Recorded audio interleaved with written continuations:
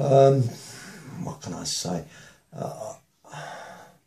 There are faults with the National Health Service, like any big organisation, but I feel there's too much emphasis by the press on the bad points. There's so many good points. They save so many people, you know, they do so many good things, but you never hear about that.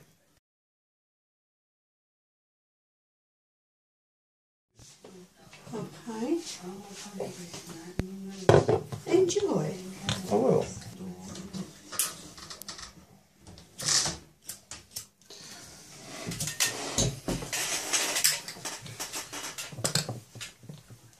My own personal experiences.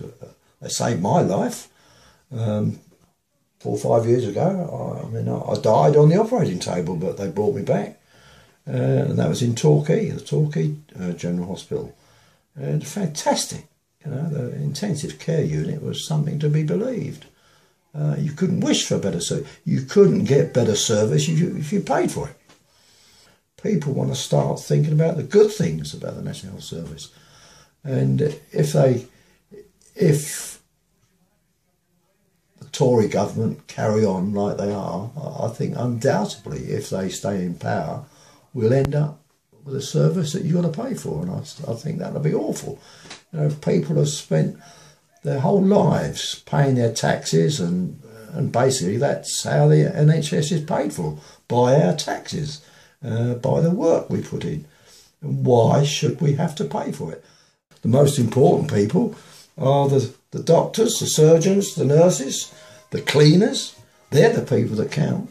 But yeah, I mean, I read a lot about the nursing staff being understaffed, and I believe that. I think that is probably a fact.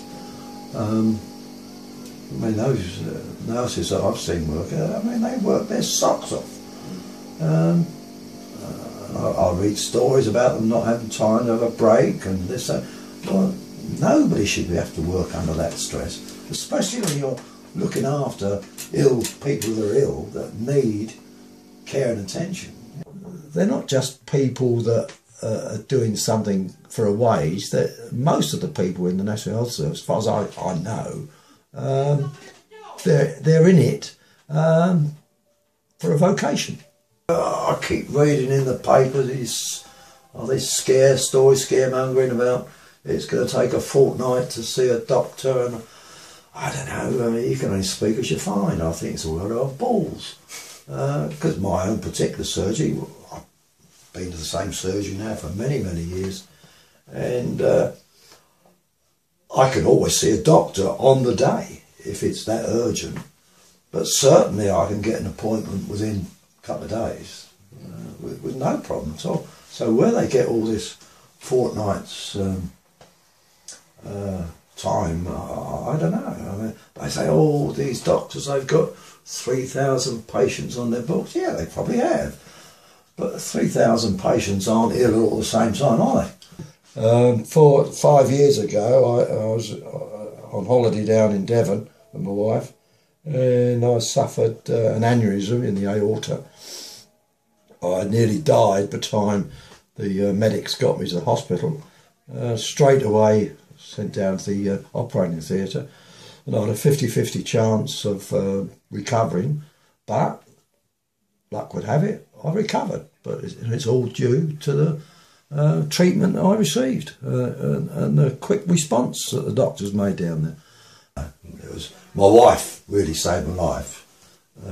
So it was fairly early in the morning, about 8 o'clock time, and I said I didn't feel well. Apparently, I got a terrible pain, and she said, "Oh, you got indigestion. Walk around the caravan a bit to get rid of it." But then she got up and she realised that I wasn't joking, and she ran me down to the local A&E, not A&E department, it was an emergency hospital in Brixham, and straight away they saw there was something serious wrong, and so an ambulance was called. Actually, there was an ambulance there, so they were able to give me some drugs and whip me out of the hospital, and so within half an hour I was in the operating theatre. And like I said, only due to their care and attention that I survived. because not many people do survive. And my father died of aneurysm, the same thing. But so he wasn't as lucky as I was. But again, you know, I'll reiterate myself again. But it's all down to the surgeons, the nursing staff, and the whole thing, you know. And but people are so. I think it's the press mainly because good news doesn't make good press. Doesn't sell papers. Doesn't sell papers. So if they can grab hold of some perhaps minor incident is the wrong. I mean, there are some wrong things that are done, but they're so quick to get hold of it. But they never talk about the everyday run-of-the-mill hospital duties that carried on. You know, I mean, they go on about the cleaners in the hospitals, but I don't know the times I've been in hospitals. Don't get me wrong, I'm not an expert on hospital, but cleanliness, as far as I'm concerned, has never been a problem. I've never caught any of these dreadful diseases that you apparently can catch in hospitals. MRSA, MRSA, whatever. But again, you know, people are so quick to pick up on the bad things in life, and it aggravates me. It really does. I just think it's the press want to sell some newspapers.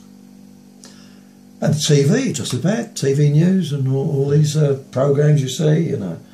They always dwell on the bad things. They never try and dwell on the positives, and I think it's a bad thing. I really do.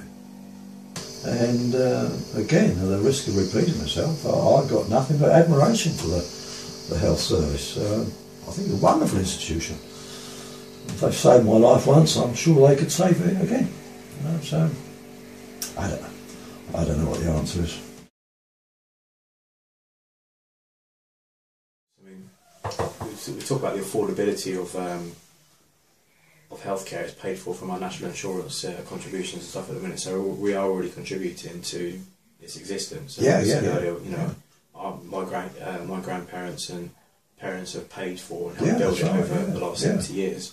And you're paying for it now. And I am paying for it now as well. And in terms of the affordability of it, the people that do have that private healthcare at the minute with the different firms that are out there now, they are supported by the NHS. Oh yeah, network. Certainly are. Yeah. People might think that they can afford the privatised healthcare now, but that's because it's supported by the NHS. So what happens to the cost of this private care when that support network is withdrawn? How much then does the cost of that service go up? And then you look at and then potentially you're seeing people priced out of basic healthcare. Oh yeah. Yeah, well, I'd say I can remember when I was a boy, and it's many years ago now, but if we needed to see the doctor, excellent doctors, don't get me wrong, nothing wrong with the doctors, but if you wanted to see the doctor, your mum, your dad had to put their hand in your pocket. Perhaps it was 5 shillings, I don't know, but you know, in 1945, 5 shillings was a lot of money. But if you needed to see the doctor, that's what it cost. And if you went in the hospital, you had to pay for whatever treatment you were going to have. Of course, was it National Health came in 1948, was it? Yeah. I think it was 48, yeah. Thanks to Bevan, yeah. It all changed, and it was wonderful, absolutely wonderful. Actually, I've got a great example of how private medicine doesn't work. I live in Stevenage, lived in Stevenage since 1962, and Lister Hospital has always been my local hospital. But 5, 6 years ago, they built a whole new department, mainly for knee replacement operations, hip replacements, the eye, what do you call it? My wife had it done, I can't think what the operation's called. What, for cataracts? Cataracts, I said cataracts operations. And it was run completely by this private medical firm. I can't can't think of the name. Anyway, it's big news. I think 2 years ago, they were investigated because of poor care. Apparently, two patients died under their care, and they were given a severe warning to back their ideas up, basically. But last year, again, they'd failed miserably to maintain the standards that the National Health Service required, and they chucked them out, and they've taken it back into National Health. So, what a great example for the great work that the National Health Service does, you know. Financial side of things, like so many other people, doesn't really come into effect until you decide to get married and settle down and, you know, try to raise a family. That's when, you know, life becomes difficult. And I think if we had to pay for, you know, health service now, people would find it extremely hard. And I think many, many more people would die because they couldn't afford. Yeah. But take me, for example. I'm on some blood pressure tablets and aspirins for the rest of my life because of the operation I had 5 years ago. But I think the prescriptions are about £7 a time. Mm. So I would have to pay at least £21 a month for prescriptions, which doesn't seem a great deal of money, but when you're a pensioner, you know, it's got to come from somewhere. But my wife, now she was on about, I don't know, about 10, 12 sets of tablets for different things. She had diabetes and whatever. So that would have been 70, 80, 90 pounds a month, at least. I said, well, where can people find that sort of money from? Mm. All right, if you're a rich person, yeah, you could afford it. But for the average person in the street, male or female, I find it extremely hard. And the population as a whole would suffer greatly, I think. Would suffer greatly.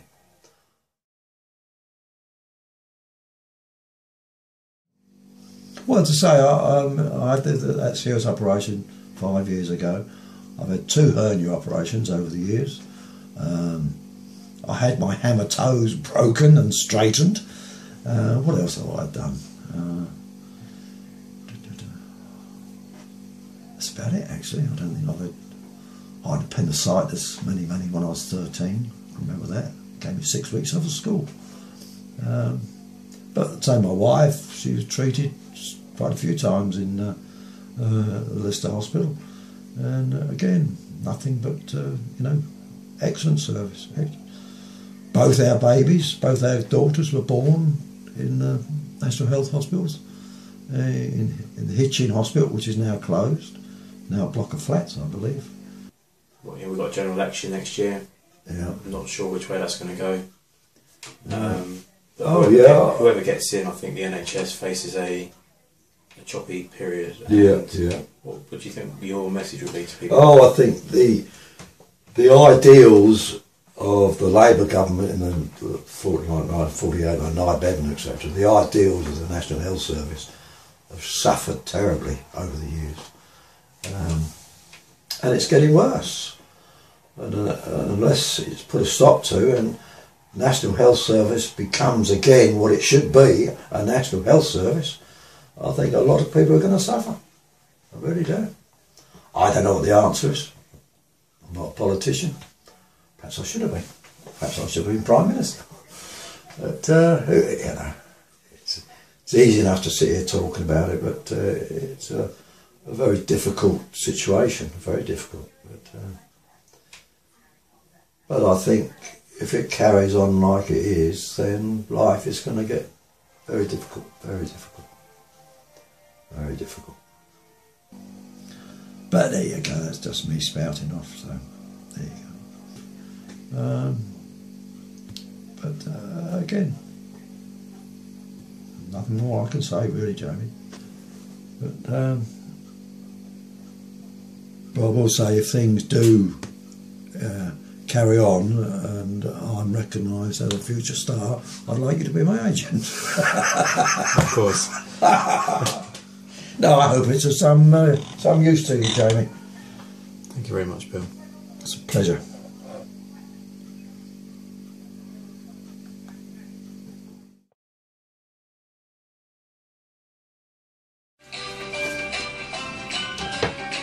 Go on, Bill.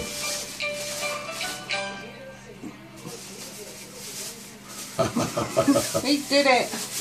Very good. Sorry, Jamie, I'm done now.